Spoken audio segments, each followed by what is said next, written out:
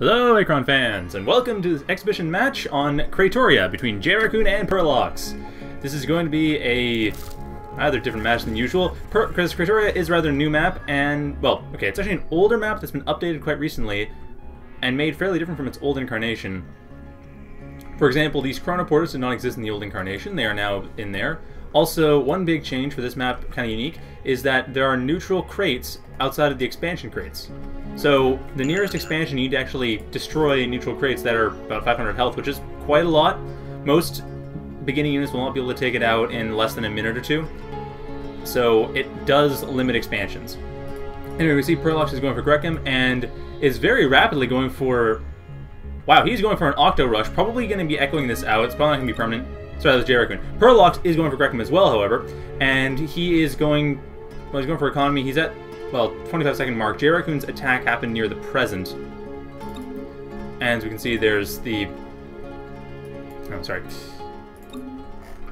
As we can see, there's JRaccoon's Octos right there. So, JRaccoon going for an Octo Rush, which probably won't actually be a permanent rush, while Purlox is going for economy. He is setting up both QP and LC, planning to get 5 LCRPs and 2 QPRPs. And his Pharo and Sepi are going for a walk. So he is definitely going for a walk in this map. Probably going to be going for the teleporter and then teleporting to a more convenient expansion. Probably this one here, or maybe the one in the bottom right corner. Note that this map is actually a little bit outdated. It's been updated since this game was played. In the updated version, there's fewer resource crates in this expansion and this expansion. There are more resource crates in these expansions, but also they're still covered by enemy crates, or neutral hostile crates. Anyhow, JRaccoon's rush is... Here it is. JRaccoon's Octos coming in through. This is on Purlox's point of view at the 133 mark. They are about halfway across the map. While Purlox's Sepi and Octo are about ready to teleport, and they are teleporting into this expansion. Interesting. I'm not sure why he teleported there instead of walking there, but it's slightly longer to walk. It's just probably for interception, to avoid interception. That way that his forces can be intercepted by JRaccoon trying to go in here and stopping them, since they never went there. They teleported from here. Anyhow, he is clearly abandoned his main base. He's going straight for this expansion, and that will mean the Octo Rush is not going to be quite the same as it would have been. It looks like it was going to hit around 3 minutes into the future from where we are now. But the 6-minute mark is when it would have hit. But yeah, it looks like JRaccoon is in fact echoing this out. Just going to check from his point of view. He is definitely echoing it out. He is turning into RPs. It really doesn't matter though. However, the Octos would have been able to deal a lot of damage to the main base. Would have been able to deal damage to the RPs. There is no Triad units there to... Oops, they're over here. No Triads to actually take out. That's the only thing. It's one thing to keep in mind. And he is trying to expand to his natural, so he is going for the harder to get expansion, but the nearer expansion. And the Octo will be able to take it out in about 2 minutes or so. While JRaccoon is, looks like he's setting up more progen orders, setting up his units to go towards the 3rd expansion, set up progenerators there, and start building more RPs. Purlox, on the other hand, at the 251 mark, has set up more RPs. He's setting up all the crates on the northwest side of this base, and he's starting to set up the more separated crates on the southeast side. No tech from here. Both players are just going heavily for economy. Although JRaccoon isn't going quite as heavily for economy because he is trying to destroy this set of neutral crates to get the nearer expansion. Let's see, he does have the Sepi and Pharo walking towards the 3rd expansion in the southeast corner, or not quite corner, but the southeast center area. But that's still taking longer than Purlox's. So Purlox's definite advantage. Purlox actually at the 310 mark does have, or 320 mark, sorry, does have a reef. He's likely getting tech. Sorry, he's not getting tech yet, but he will be getting tech soon. This is definitely going in Purlox's favor right now. JRaccoon does have a reef. He doesn't have tech either, but Purlox is definitely going to be having an easier time getting through this game. He has more resources to start out. He is not bothering with this expansion with the blocked out crates. He's going straight for the 3rd. And that is one of the reasons why I actually mentioned the Chrono should be changed, because this expansion, there's no reason not to go for it, and there's not much reason to go for this expansion except near the very end of the game. So now this expansion in a later map has more resource crates, and the southwest northeast expansions have fewer. It's still easier to go for this expansion, but it's more worth it to break the crates down. And now we see that Purlox is going for advanced structures at 336 mark. JRaccoon is not going for advanced structures yet. If he is, it's in the future. No, he is not going for it. He's only about 15 seconds up from Purlox anyway, although Purlox has just jumped forward a minute. And he is expanding a bit more slowly to the southeast central expansion. And it looks like he has his triad set up so he can actually expand to both the southeast corner and southeast central expansions. Though this may not do him much good. And he does have Pharo actually coming in here, is harassing JRaccoon's base. Pharo and Seppi coming in here, trying to expand, and finding that Purlox has already expanded here. Purlox still has a massive resource advantage, he just hasn't used it yet, but like I said, he's a minute down. Well, actually, not like I said, because that was different. He did move. So he's now a minute down, he is setting up units to defend against this. He will be able to defend against that Seppi and Pharo quite handily. This will not be an issue for Purlox, so Purlox maintains his advantage, and JRaccoon still kind of in behind, but we'll see what he actually manages to do. He has broken free 2 crates, well, 2 sides of 2, 1 side of each of 2 crates, trying to break another side free, and he is also setting up more RPs. And by the way, I should point out, these crates are actually considered hostile to both players. They're not considered to be friendly to either player. So units will automatically attack them. They won't actually have to be targeted. Though this is a bit of a double-edged sword. It means that both units will not have to be automatically or manually told to go for it. They will automatically go for attacking it. However, it also means that units going past these crates or fighting near these crates may end up attacking them instead of just moving along. Anyway, Octo's being set up for JRaccoon right next to Purlox's basically new main. Since his actual main has been mostly abandoned, although he does have his Articus there, he's only using for command, he is not building up another Triad, but if he does lose this Triad, he will be able to rebuild easily. And like I said before, Purlox does have a massive resource advantage. He doesn't have any more tech than he had before, but he does have a lot of resources.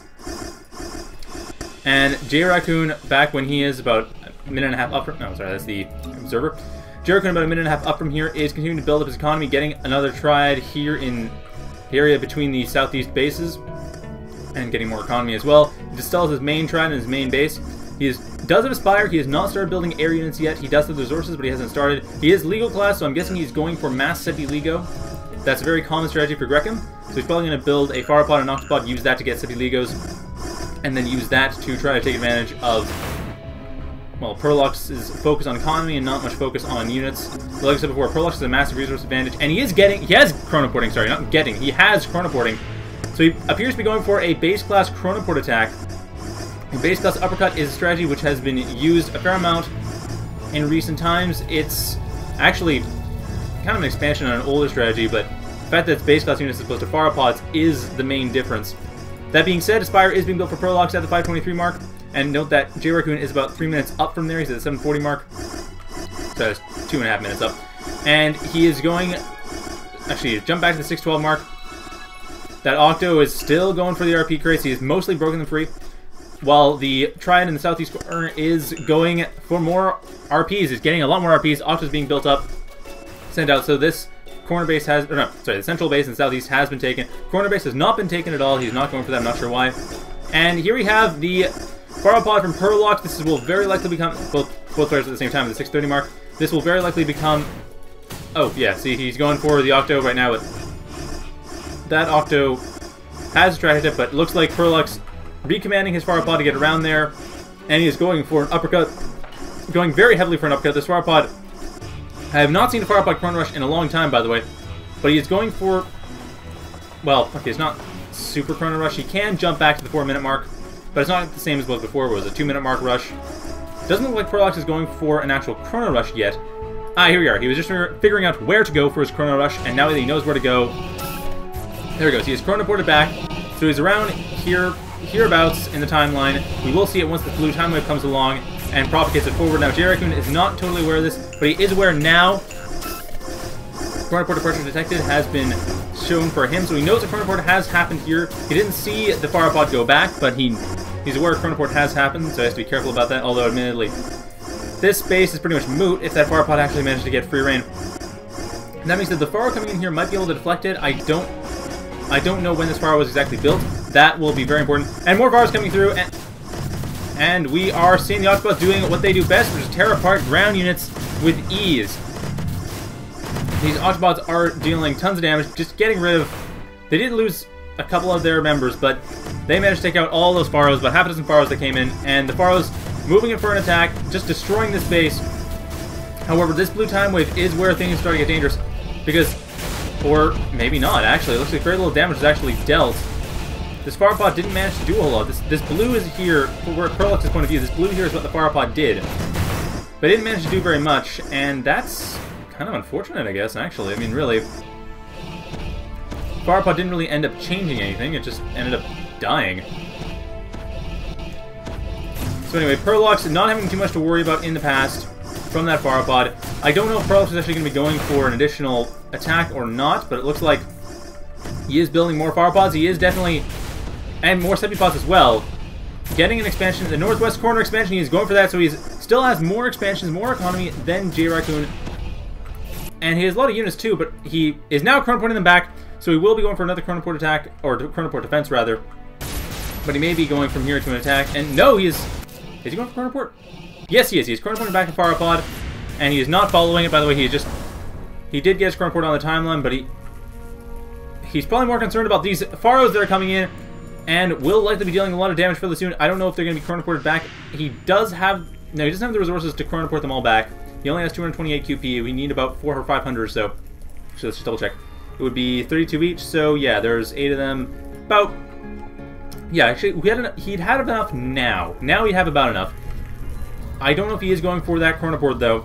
He does have a Sepipod coming in to support them. The Pharos is coming in for a straight attack. This is very near the unplayable pass, the 846 mark. And JRaccoon is about 15 seconds ahead, sorry. He will be unaware of this happening, except for what's on his timeline. He's not focusing on it right now. And it's happening in the past relative to him. There is a Pharopod coming in as well. It looks like it is going to be chronoported back. Not sure if it's just it or everything. I would think, yeah, it's just it. He doesn't have a lot of chrono energy, so he can't do everything without using the Arcticus. Although, using the Arcticus would be a really good idea right about now. The chronoport back, he has the resources to do it, and the Arcticus would save the chrono energy needed. And it looks like the Pharopod and Sepipod are here to actually deal with this. JRaccoon jumping back a bit further, about 10 seconds down from here. He does have a Pharopod coming up to try to help out, deal with this, but it's not going to be enough. Sepipod is going to be able to destroy it along with the Sepi. That Pharopod will be useless, and no Sepi Leo is coming up for JRaccoon, so Purlox is... he also has the Pharopod here. Looks like it was probably chronoported back. Or no, it wasn't. It was just a straight-up attack. He is chronoporting it back now, however, the 9:53 mark, probably about to the the 6:53 mark or so, or 7-minute mark. He is chronoporting that back just to deal with damage further in the past. However, that damage is as good as dealt. There is nothing that Purlox really has to worry about right now. JRaccoon has pretty much lost his main base. Purlox is jumping around the unplayable pass, making sure the attacks are going as well as he thinks they are, and they definitely are. The unplayable pass is totally safe. JRaccoon, however, does have chronoporting, but doesn't have a lot of units to take advantage of chronoporting with. But he is getting a couple Sepipods at about the 10:26 mark. This may end up meaning something if he's able to chronoport them back. This Triad is out of the way. No Pharopods have come back to try to deal with it yet. So it looks like JRaccoon actually has managed to get a chronoport up before, but it didn't stay up there. It was in the timeline. It got removed. So he is not actually... probably there was a Octopod jumping back to help defend the base. But he's not having any chronoports going on yet, and Purlox, on the other hand, has not chronoported anything recently. But like I say, he does have a lot of damage dealt. He has pretty much destroyed the main base. Main base is gone, but because JRaccoon has an independent Triad, he will be able to send back some units from there to defend his main base. Maybe not save it, but it's possible. He might just be able to save it. And no, it looks like... okay, it looks like JRaccoon actually has lost it in the red timeline.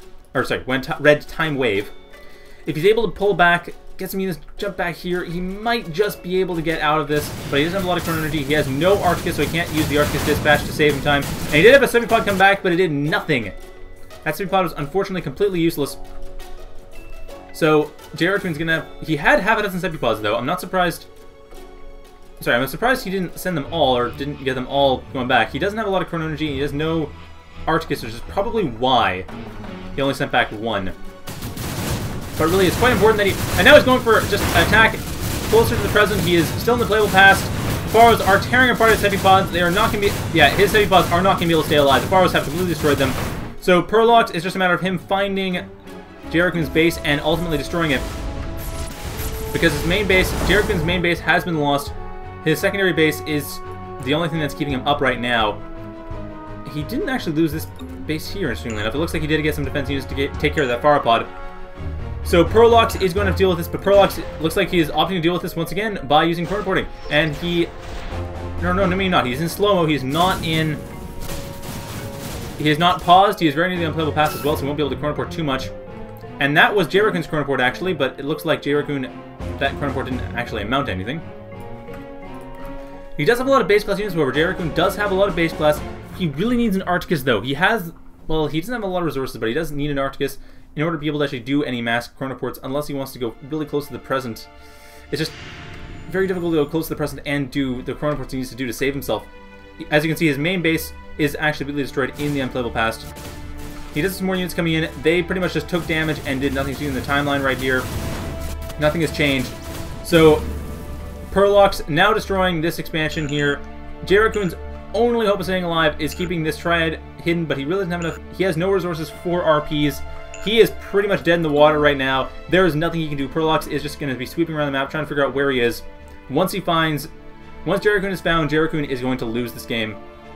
He has no RPs. He can't convert any of that QP to LC, which he'd need to build more RPs. And now Purlox has found it. Purlox has found the base and will be able to destroy it. So JRaccoon has lost the game at this point. And he's chronoporting back as well to just to put the nail in the coffin, making sure that JRaccoon doesn't have any units he couldn't otherwise have. And actually, it doesn't even matter. It looks like the forces came in anyway, and Purlox doesn't even need to jump back in time to deal with this. He has destroyed it. So yeah, that was the game. That's game on a map we have not seen in a very long time, Cratoria, which has, like I said, been improved since this particular version, but it's an interesting map. It's surprisingly kind of small for its size. I didn't actually expect that to happen. But yeah, a lot of rushes that didn't see coming, and both players didn't really see coming. Actually, it looks like JRaccoon is not completely down for the count yet. He does have a couple Octos coming in. They won't be able to build... they will be able to build RPs, because he does have those Octos. At the time, when I mentioned he couldn't build RPs, that was because I didn't see any Octos for him. But he actually does have 3 Octos coming in. They will be able to build RPs. He does have the 5 LC needed to actually build those RPs. However, he won't be able to build any additional Octos, and he won't be able to even use these Octos. They are getting completely destroyed. Purlox is going to be going back to try to just take care of this right now.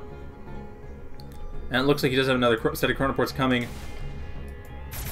Or not. No, he just paused and did his orders. I'm surprised he's pausing without chronoport. Normally when players pause like that, they are planning to chronoport. That's why it actually comes up, because the chronoportation... Oh, he is actually planning on chronoporting. I'm not sure why it's... Huh. That's interesting. Okay, that would explain what's going on. Apparently, chronoporting is messing up for him. That's unusual. Anyway, it doesn't matter, though. JRaccoon has lost the game. JRaccoon has actually surrendered, and that was the game. I hope you enjoyed that, and have a good night, everyone.